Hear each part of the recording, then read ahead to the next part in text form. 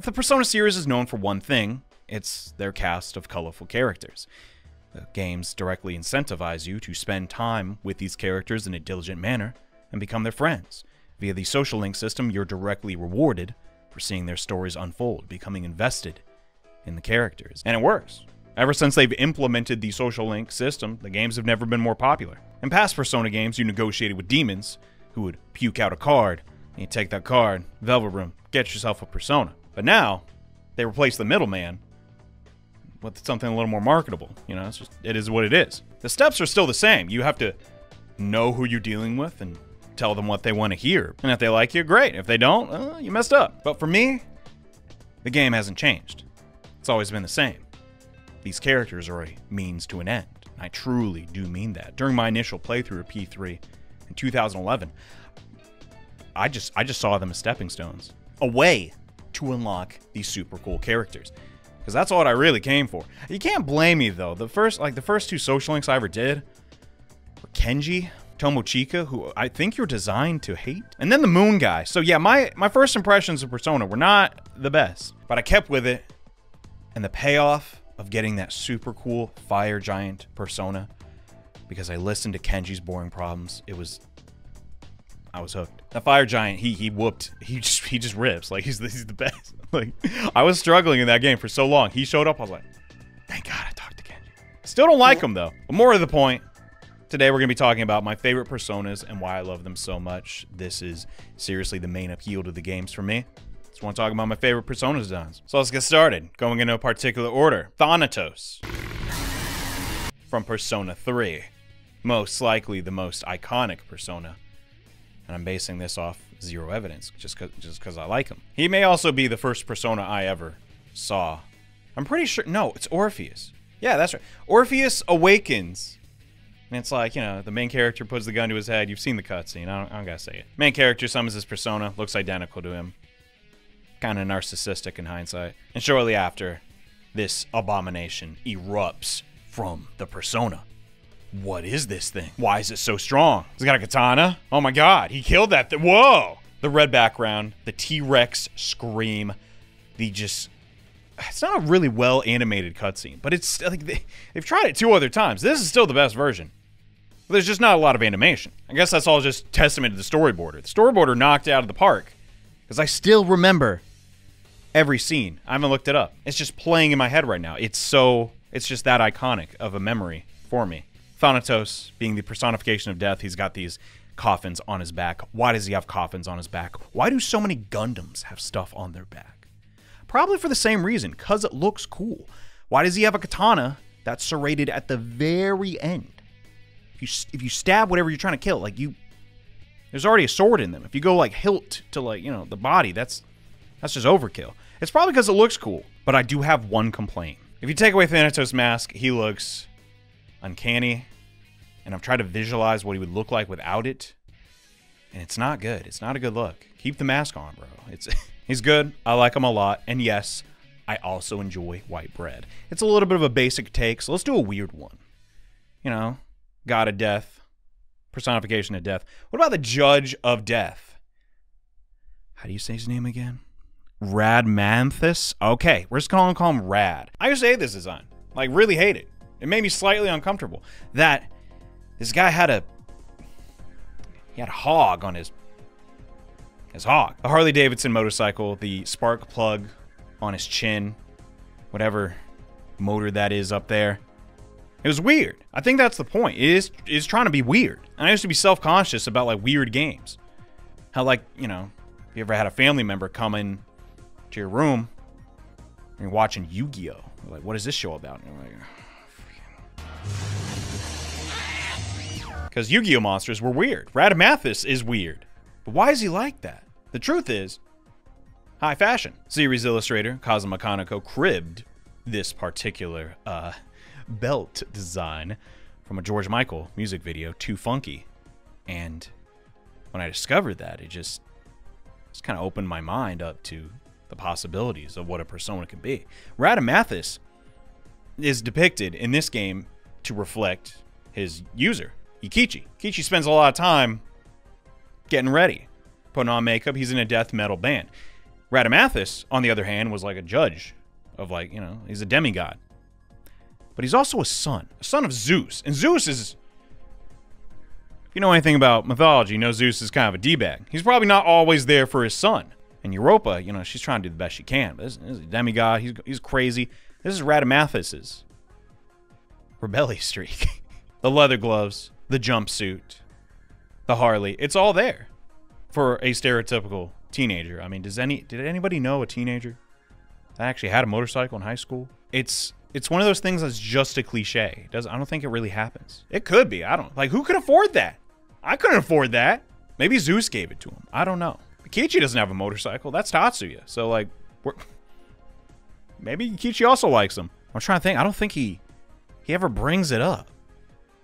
But see how I've just gone on this unnecessary tangent for this long? Just because, yeah, this design's weird. But it can kind of work if you think about it. A good Persona design should make you think, like, what is this dude doing? Did the rest of the Persona 2 Personas do this for me? Not really. They're all just kind of humanoid.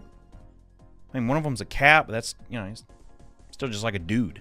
I like diversity. That's a good thing the game's got better at. If they stop being, hey, just a person in a suit. I mean, P5 gave us a bike. It's also a motorcycle. But the bike's not on the list. I don't like Johanna. I know they both have handlebars, but, you know, he thought I was going to segue into that. But that's a different vehicle entirely. Instead, I just find Milady a lot more interesting. But I've talked about her ad nauseum on this channel. Instead, we'll talk about Astardi, because I also find her pretty interesting. How do you get this persona? Think about it. From an artistic standpoint, you know, it is weird. There's a bunch of skulls. They're covered in flowers. There's an almost naked lady on top. But the goddess in question has so few surviving statues, depictions of her. You got to start from somewhere. I mean, in most depictions of her, you know, she's just butt naked. They couldn't put that. They kind of put that. That's a little more tasteful. You know, there's a lady on top of the skull mound. She's got her little, you know, crescent moons, because that's a Astardi symbol. The crescent moons are cool for a couple of reasons. They're thrown around in a tasteful way. There's even the rings, because she's associated with Venus. Venus doesn't have rings. I don't even need to look it up. But I will anyways. Okay, Venus doesn't have rings, but she's associated with Venus. They gave her rings. Why do they do that? Why does she have all these skulls? So you look it up. The compendium entry is a joke. Like, what the, it's like the shortest one. I don't even know why. And you're like, God, dang. This lady was all over them. She just did a little bit of everything. You got the long eyelashes on the skulls, batting them. And it's so cute. And then her long flowing hair on the model on top. Is Astardi, like, where's the actual persona? Is it, I know it's all the persona, but like who controls who? You know? I like to think it's the skulls. It's like a hive mind down there. Maybe in a different RPG franchise, Astardi would burrow underground, you know? So like, hey, handsome, come here. And the skulls come from underground and get him, like a Venus flytrap or something. That is a little off topic. Who do we got next? Unicorn. It's a horse with a horn. And why'd I write this in the script? It's not a bad persona. It's just a bit, you know, vanilla. Vanilla. Unicorn. Oh yeah! Atlus is sponsoring me to tell you about Unicorn Overlord, the upcoming tactics RPG releasing for all modern consoles, March 8th. From the creators of one of my favorite games of all time, 13 Sentinels Aegis Rim, comes Vanillaware's brand new real-time strategy RPG. Join the Crown Prince of Cornea, Elaine, as he races an army to drive back the Zenorian Empire and reclaim his kingdom. In Unicorn Overlord, you scour a mesmerizingly illustrated world in search of over 60 unique allies to aid your cause. Each party member having strengths and weaknesses, as well as a class you'll need to mix and match into squadrons to come out ahead in the game's intricately crafted battles. Enjoy a rich story where your alliances with your companions can be further deepened with the rapport system, granting you stat bonuses and even special scenes as you chow down on medieval pizza. I know I'd charge in a battle to fight for a prince who hosts occasional pizza parties. Vanillaware's signature artistic flair and game design principles coalesce into a game RPG fans cannot afford to overlook. Download the demo today and check it out for yourself as your save data transfers over into the full game. Thanks again to Atlus for the sponsor. And, oh yeah, where were we? Haridi! Now I know what you're thinking, Johnny. No. Personas and demons are different. You always do this. I don't care. We're gonna talk about it anyways. The story goes, though, she stole children away from, assumedly humans, and fed them to her babies. Then, one day, this monk comes along and hides one of her children. She's flipping out. Turns out he was under a rice bowl. How big of a rice bowl are we talking? Also, if she has a rice bowl, why is she eating babies? I guess you can't just eat carbs. But the monk teaches her a lesson. It was like, hey, you're being silly. You can't be eating babies. Come on. Just eat something else. And she does. But the stage of the design has always perplexed me a bit. If you look at Haridi herself, she's still got the horns. So, you know, she's still an ogress. She's not going to lose the horns. But something about that smile, it's a little sinister. Am I eating babies or am I not? I'll never tell. As she's carrying the baby in her arm. But you don't see the baby. Is the baby alive? Is the baby, you know, the opposite of that? Every time I see her, I get a little happy because it makes me think, oh yeah, her. That's so cool.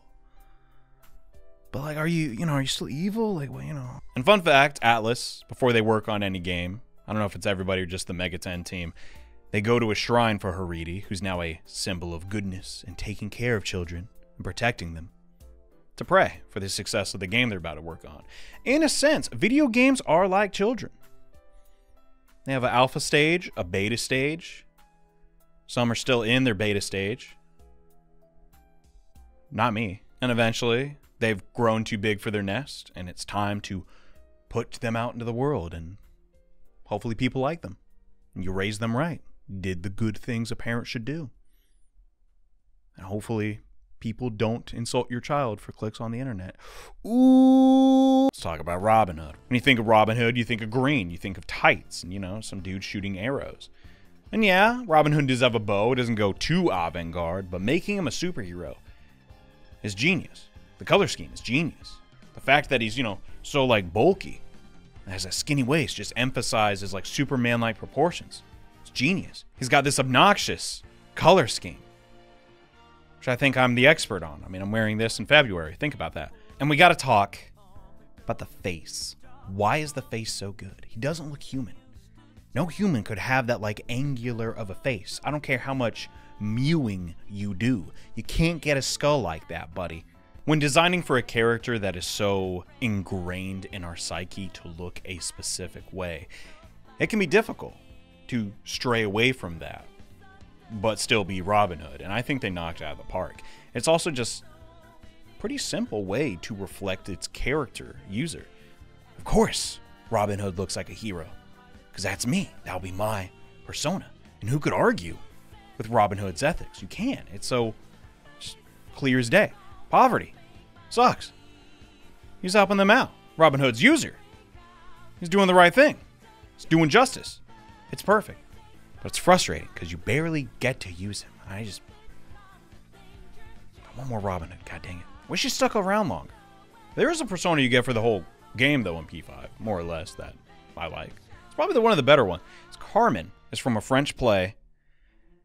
She lives in Spain, and she's a Romani woman, but she's a flower. So she's got a lot of elements going on there. She's not just any flower, though. She's a rose, and roses have thorns. So does the dress. It's wonderful. The traditional Spanish dress being the petals of the rose, and she's got these guys. Who are they? I guess they're the guys from the opera. I haven't seen the opera. Down here in the Florida swamp, we don't have too many opera houses. But she uses these dudes as tools. She literally just, like, you know, steps on one like a stool for no other reason. She's not looking at anything or needs to get up on a higher shelf. She just does it because she can. She's like a womanizer, but she is a woman. And I don't know the word for that. Manimizer doesn't sound right, but I'm not going to look it up. Manimizer sounds like a necromancer, but you summon the dudes and they're still alive. That would be a sick D&D class. Wizard of the Coast, you can have that one. These dudes she uses as tools to further her agenda. It's a genius idea. It's also incredibly complicated. You look at this and there's just layers and layers and layers. It's probably one of the better designs, if I'm being honest. Tier 2 personas are like, they're never bad, but I mean, it's Carmen, dude. She's even got the cigar. Why does she have the cigar? Oh yeah, fire. That's genius. That's not scripted. I genuinely just realized that. That's so smart. Don't know why she's a Panther, though. It's a little weird. I know why her codename is Panther. Actually, I don't know that either. Is that why Morgana's in love with her? She's also like a cat? We're discovering a lot today. And last but not least, let's just break it down. Arahabaki. He's probably the most iconic, you know, not persona, but demon persona. That's not confusing. There's ever been. Because he just reflects physical. He's not the only enemy type to do this in most games. Someone has to reflect physicals, just because, you know, you don't have that, your enemies start to just sort of blend together. But he's memeable. And I'm not exactly sure why. It's just kind of ended up like that. I like him for a different reason, though. So every time I see him, I think back to my Nocturne playthrough. And I saw him, and I was like, dang, whoever animated this one must have had an easy day at work. But I like to imagine the animators on that game, they drew straws to see who would animate that specific persona. I guess they would draw chopsticks. Doesn't matter. But they knew, okay, there's only so many ways you can animate this thing. It is a statue by definition. That's kind of all you're getting out of it. Meanwhile, the other guy had to animate the final boss, and they're like, oh, dang it. Does the video game corporate world operate on a rules of rock, paper, scissors, and drawing straws? I don't know, but I like to imagine. In regards to the actual mythological depiction of Arahabaki, though, he's not even a he. Yeah, come on, lady, cover up. The Dogu statue design is so popular. It has wormed its way into almost every Japanese media I can think of. Even gosh darn Yu-Gi-Oh! I can't get away from this guy. Whether it be Digimon, Animal Crossing, Dogus just always show up. And it turns out, the actual god Arahabaki probably didn't look anything like this Dogu. So when you really break it down, this is the least accurate to the mythology of the characters. However, we're just stuck with them. Because Kazum Kaneko is like, Arahabaki, probably look like a Dogu. And we've been like that ever since. Lesson learned, some personas from this franchise reflect their actual counterparts rather well. Not Arahabaki, but nobody really cares because he's just that guy that reflects physical. It's not even a guy, though. But tell me, what is your favorite persona? Do you have any funny stories about someone you fused or designed that you just find ever so desirable? Lord knows I do.